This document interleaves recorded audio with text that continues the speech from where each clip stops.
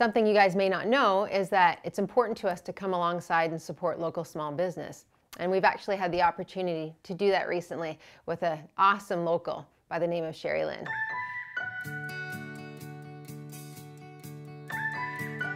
I saw her out and about and she was wearing this toque, and I totally politely interrupted her conversation with another person to be like I had to know where she got that toque from.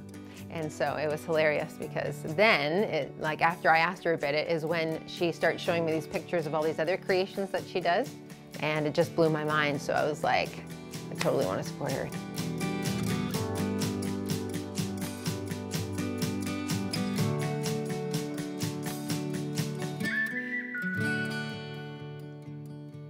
When did you start?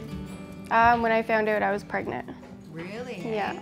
So because I was buying homemade stuff for him, and I was like, I can't afford all this homemade stuff. So I decided to learn myself. Well, how did you learn? Like YouTube. Really? Yeah.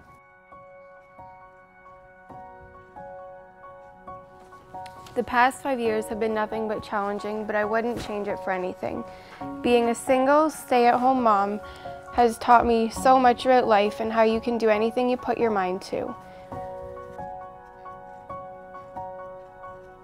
They were upset at first, but then they got really excited. Yeah.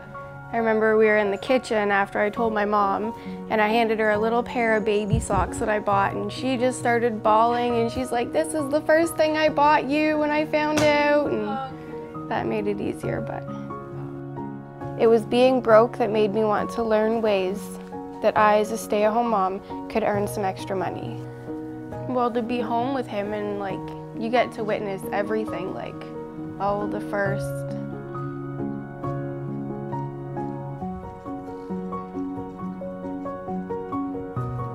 Doing my crochet stuff allows me to make and sell things that help support me and my son. I am so grateful to everyone who has ordered things or bought stuff from me and the craft sales that I do.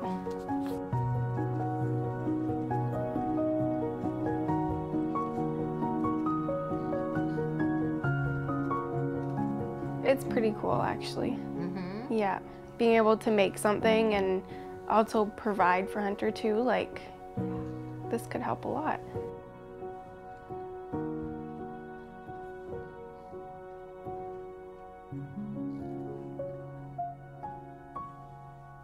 If you guys want to check out our awesome designs, hit up TraxNationRetail.com.